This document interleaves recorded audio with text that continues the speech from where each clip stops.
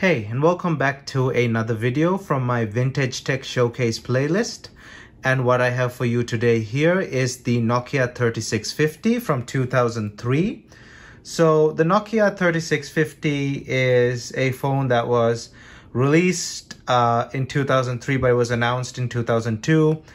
It is the direct successor to the Nokia 7650. And if you already know about old Nokia phones, the Nokia 7650 was the first ever Nokia phone with a camera. So this is the direct successor to that phone.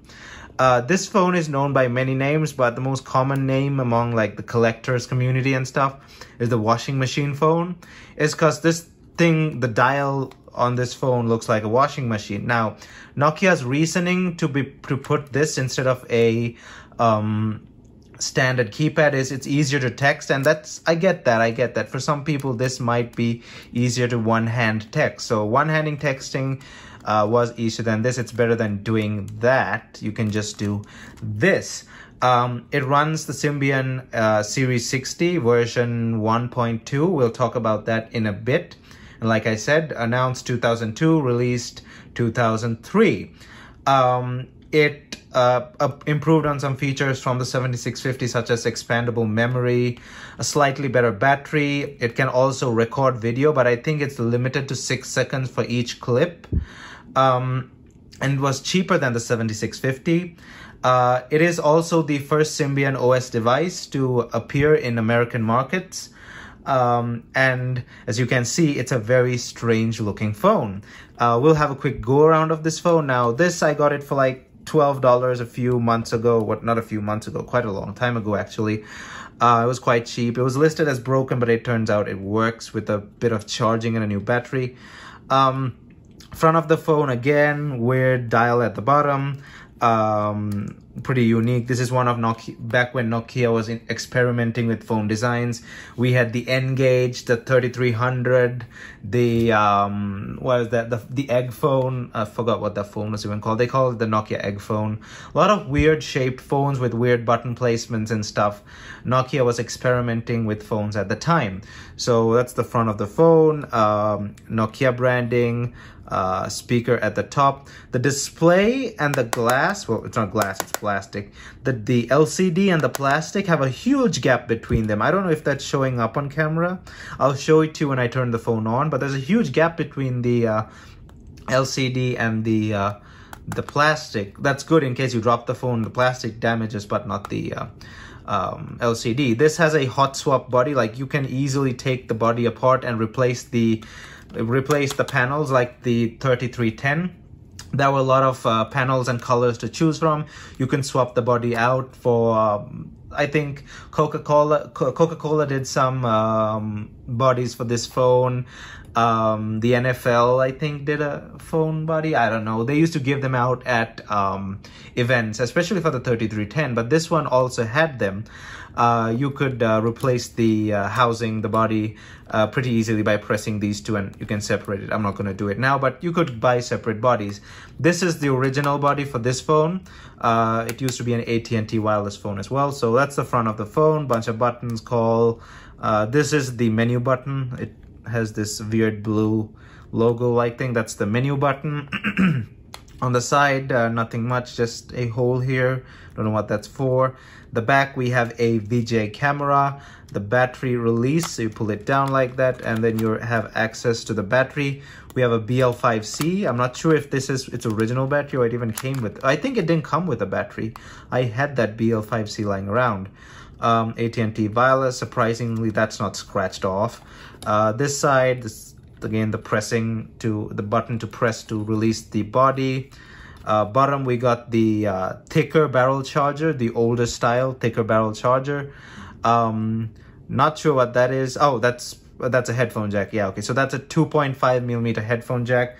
This thing, for some reason, used the 2.5. 3.5 millimeter headphone jacks did exist at that time. Not really sure. I'm not really even sure that's a 2.5 millimeter. It could be a 2.5 millimeter headphone jack.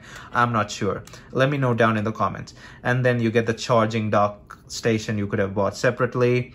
At the top, we got the This is to another thing to release the body with, and the camera, the power button. And yeah, that's a quick go around of the phone. Now let's turn it on. Okay, so let's go ahead and turn it on. I think I've turned down the volume, and this thing has to be plugged in as well, because the battery isn't so good anymore. Nokia logo. Please don't say SIM card invalid. Okay, it's good now, because sometimes it does not like SIM card, like newer SIM cards. I had to go hunting for an old SIM card, which I found inside one of my N gauges. So let's talk about display. So TFT LCD, 2.1 inches, 176 by 208 pixels, which is around 130 pixels per inch. You can put your own wallpaper, but I have not done that yet. And like I said earlier, if you can see, let me get to the menu, you can see it better through the menu. The LCD and the plastic, there's a huge gap between them. So that's quite nice. I noticed that makes the phone even stronger. And like I said earlier, this thing is running Symbian. It can do up to 6.1 as I believe, or 6.2. However, this phone is not updated fully. I'm pretty sure there's an update somewhere, but I'm not going to bother even doing it. Let's see which version this thing runs. So what was that? Hash, no, wait, star hash 0000 hash. There we go. Version 3.16 2003 NHL8. So 3.16, quite an older version. I don't think this phone was ever updated. I'm not really sure. But that's what it's running, and I think it can do up to 6.1 Series 60, but that update is for later. I might even keep it on this, I'm not sure. So now that software discussion is out of the way, we can go to what powers this phone. So a 104 megahertz ARM9 is what powers this phone. So 104 megahertz, that's kind of crazy to think. Back in the day, that was probably one of the most powerful processors on mobile out there. But now it's just unheard of. Now we're talking in the gigahertz range. Octa-core processors, sometimes dual octa-core processors, 1.8, 2.7 gigahertz. So a single core 104 megahertz, that's long gone. That's so many years ago. I mean, it's 2003. So what do you expect? It has a card slot, so it's MMC. It's one of the bigger cards. I wish I can take the battery cover off. It's a bigger, full-sized memory card, and this one shipped with a 16 MB card. It still has its old card in the back. I'm using it right now. It has internal 4 megabytes, and like I said, you can expand it by buying separate cards, but back in the day, I'm pretty sure that would have been more than enough. Scrolling through the UI here, and I forgot to show you earlier the Symbian UI. Simple colors, simple basic stuff.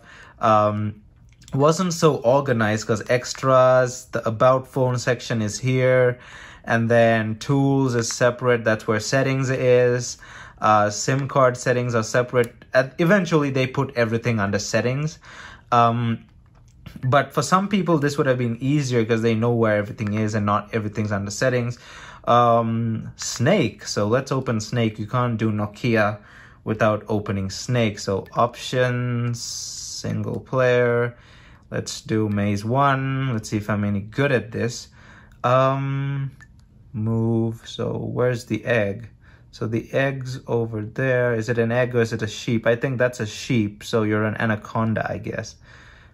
Oh. There we go. So let's go out of there.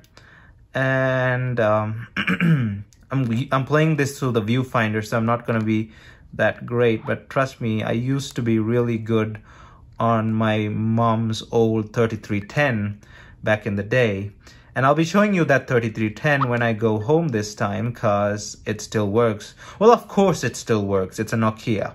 I'm just wondering whether I should take a battery for it because its battery is shot. Okay, so that's enough of that. Close.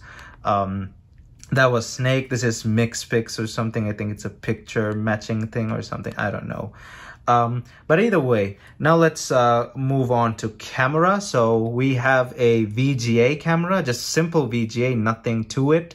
Again, this was the successor to the first phone that Nokia had with a camera, so slightly better than that phone, but obviously not too great. So simple VGA camera, obviously no front camera. Why is that even a question? It had video recording, and I believe it's 360, or I don't know, I'll put it up on screen if I do find it out, but it's basic video. It's not even 480, it's 360, or I don't know, really basic, and it's limited to 6 seconds, as I believe. Here are some samples from the rear camera that I took today. I don't know, they speak for themselves. Obviously it's 2003, don't judge, but I guess for its time that was a decent camera, or that was one of the only cameras you could actually get. So I don't think decent even is the word there, because it was probably one of the only cameras around, because a lot of phones at this time didn't really have cameras. This was a generally considered to be a higher end phone, with all these features and the weird shape and stuff. So there's some photos from the rear camera, and here's a 6-second video of me walking around.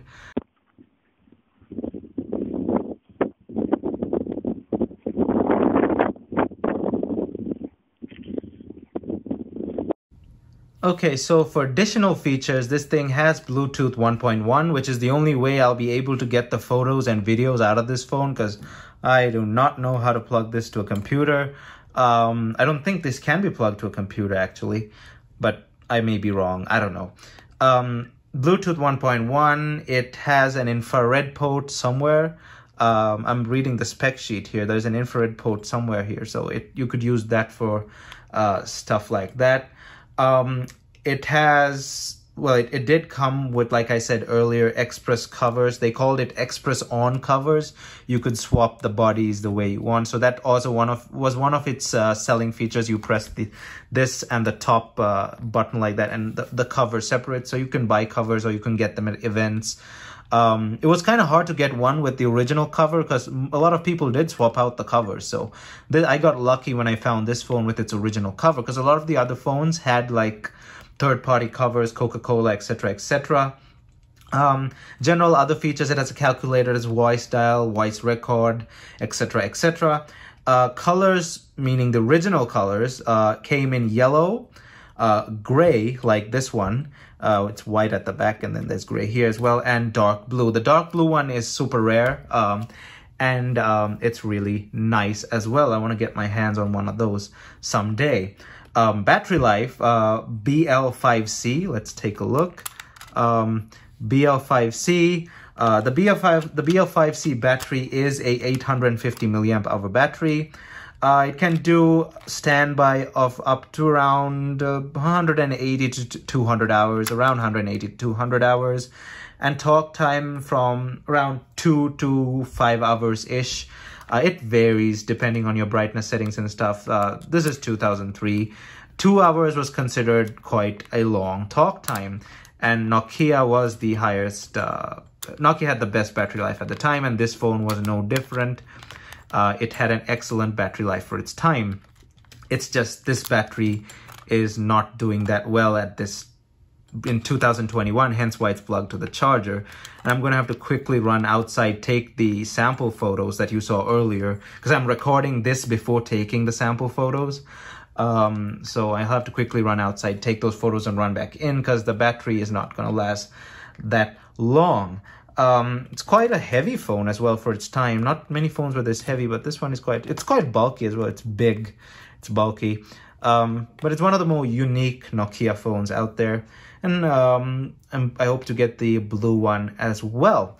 Anyway, that was the sort of retro review of the Nokia 3650 from 2003.